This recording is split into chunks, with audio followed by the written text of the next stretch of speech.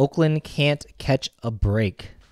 No, it can't. It cannot catch a break. It cannot. So last week, In-N-Out was in the news, specifically the Oakland In-N-Out, because the first ever shutdown of a In-N-Out was covered across the nation. Yes, because it was a profitable, busy In-N-Out, which is crazy to close something that's profitable.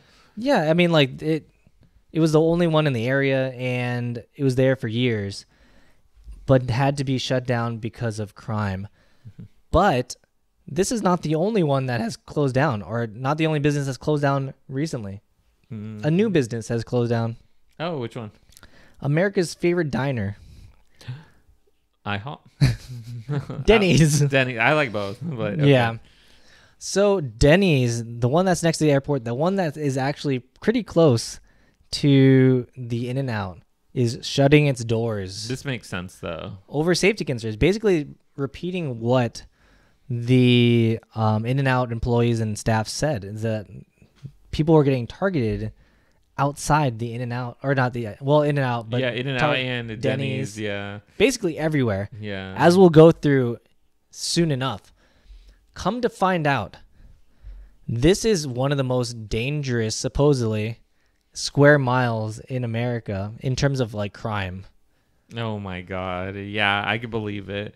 Because of the break-ins and the reported armed robberies outside of the In-N-Out. Yes. So, vehicle thefts have risen 50% in Oakland. Mm-hmm. And you're like, oh, yeah, you know, this makes sense. You're over here like, this makes sense. We've gone through multiple different restaurants before that have been getting broken into. Like we talked about the restaurant that had it's like a check for $30, a bill for $30 turns into $500 because your windows get smashed. Yeah. But the number of incidents that were reported for vehicle thefts is pretty insane. And we'll go over that in a second after you consider hitting that subscribe button, hit that like button. Make sure to follow us on this journey. And we look forward to having you come along with us. So it's a lot. Yeah, it's a lot of break-ins that are happening in Oakland, which is wild. In 2023, 12,956 incidents were reported in Oakland. That's a lot.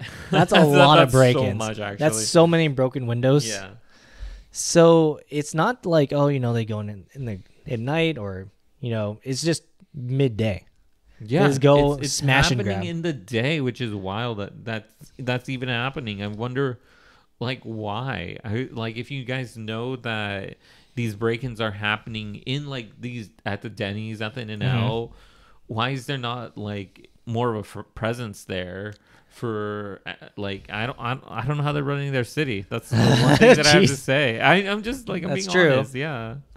So the police are also very frustrated about this as well. Oh yeah, I can imagine. Yeah. Yeah, because like they're catching all the flack for like, why aren't you doing anything? And then on their end, they can't really do much because it's become a meme at this point, because if it's below, I believe $900, it doesn't matter. Oh yeah. It's effectively like they consider that like, oh, you just write that off.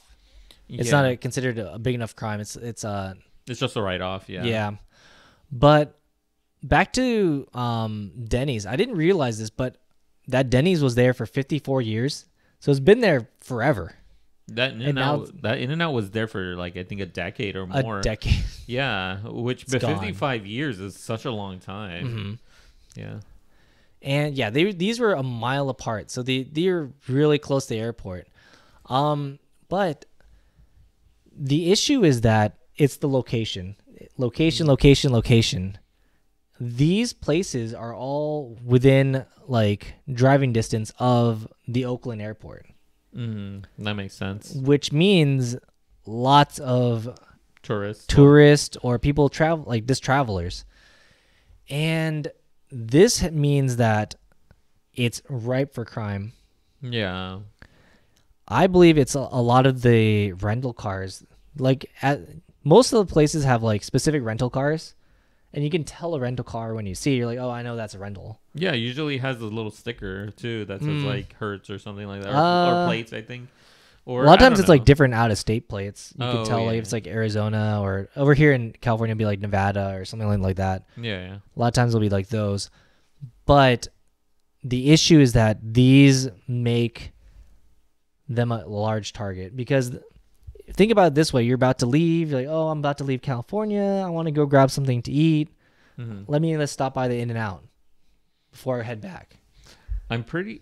It makes me wonder. I think they probably had signs out there that says like "Take your valuables with you," but at the same time, people think because Because it's like in the daytime, you know, like, Yeah. oh, there's a lot of people here. It's like, no.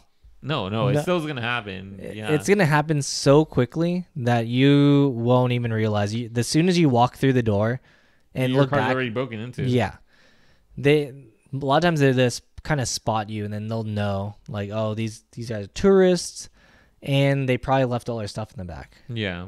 So one of the other things that I was thinking of is that the crime in this area, wild, but there's a lot more places that could be hit. So there is a gas station in the area, and it has been going viral, this gas station, for the number of car burglaries that happen, Really? car break-ins that happen at that station, because it's located. I think it's a Shell, or actually just any of the gas stations. You can see right here. There's quite a few right next to the road, or 880, which runs by the airport and by the In-N-Out. The In-N-Out's right next to the road too. The Denny's is like right down the road up here, but all of these ones getting hit nonstop. And that's because all the people are coming in here like, oh, I need to go fill up gas. That's what I was about to say. I was like, these people are probably returning the cars and they're getting broken Yes. into. Yeah. Which is really sad, because like there's no way, like, but I think I would rather pay the extra I money would rather pay the extra money for the super like $10 a gallon gas or whatever, like when you fill up at Yeah, I would rather do that instead. Because it's not worth it. It's definitely not worth it to fill up at these stations so close to these areas that are getting hit. So Because you're right next to your car too when you're Yes. filling up. Because for people that are probably out of state or in other states, you fill up your own gas here in California. You're right next to your car, so it has to be this. Like burglary is happening right next to you, or Yeah. even if you go inside. But the other problem that you probably have to face is probably people stealing your credit card information or skimmers too. skimmers, yeah. Yeah, there's a bunch of problems that could happen. So I wouldn't trust anything within Oakland. I would just say probably fill outside and fill somewhere else and then come in there. The other thing that well, in that case, I might suggest like going a little bit further down to Costco. Costco might be a bit, Yeah, but it would but be it also safer. about the same. Oh, it's the same? Well, because like, I mean, you're still Yeah. very close to the road yeah, and but stuff, but there's a lot of people though. So I mean, that's like any, safety in numbers. I guess. Yeah, that's my opinion on I feel that. like locals will go to the Costco, so maybe they just don't hit that area as much versus just the area where there's all the other potentially easier targets. Yeah. So, a story that we covered earlier: pirates. Oh, the pirates. The pirates are also were also oh near, my god, actually. are actually near the I can't airport believe as we're well. talking about the pirates again, but yes. They're right next to it. There's a marina right near the airport. Okay, for those of you who don't know, actually, it was you covered this. Essentially, Yeah. like people are stealing these homes, these what is it? The Houseboats. Houseboats Mhm. in Oakland, which is wild already. Or just robbing the boats. Or just robbing the boats. So there is nowhere safe in Oakland, essentially, because you're in the water or on land. They're stealing from you. They're Somehow. stealing your car. They're stealing your valuables. They're stealing your houseboat. Yeah, the wild thing is that like I feel like the hotels there are also probably very susceptible to break-ins as well. Yeah, because they could hire a security, but the security is all what they're going to do is just call the police.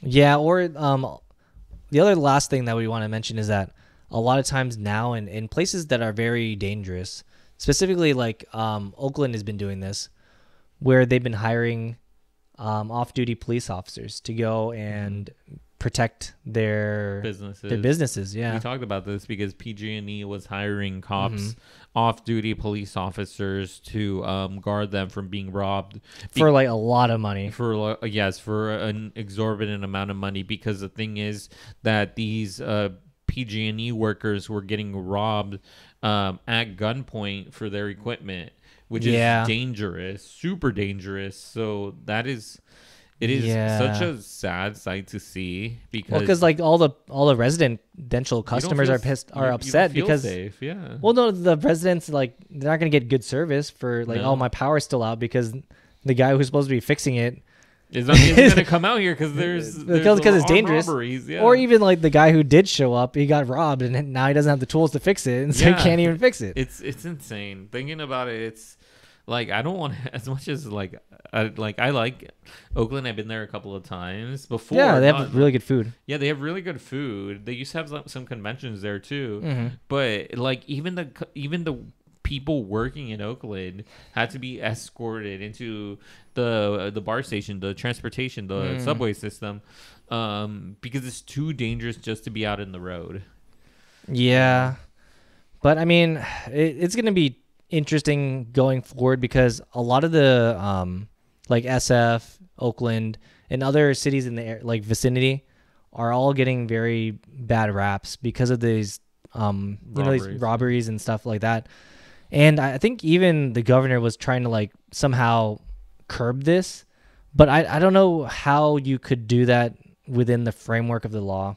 So until you like reduce the level of like getting arrested, I guess. The thing is that it's you hear these stories, right? You hear these stories. Usually it's on the news. It's on the news where it's like on national news because they happen so much. Yeah, it's on national news. But the thing is, there's still people who don't believe that this is happening and saying it's like, oh, it's like certain areas that's happening.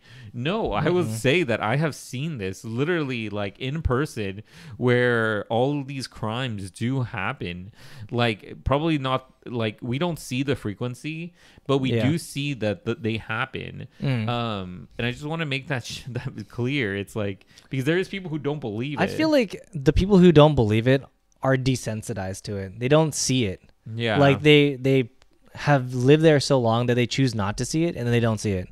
Like I think like, oh, if you see something happen, like if you live or work in SF, and then you're like, oh, it's just another naked person riding around or running around. That's not normal. Yeah, that's not normal to like 90% of the United States. But if you live in work there, it's like, oh, then normal. Yeah, it's so crazy to think about. This is the very last piece. I know this is the very last piece. It's okay. Like, there was like, I've been probably a few miles away from where there's been like armed like shootings and armed like robberies in San Francisco. Yeah, no, this is not even in Tenderloin. Not in the Tenderloin? No, this is like in actual, like, this is in San Francisco, like a few miles away from the pier, the where all the is it the one where it was the marina?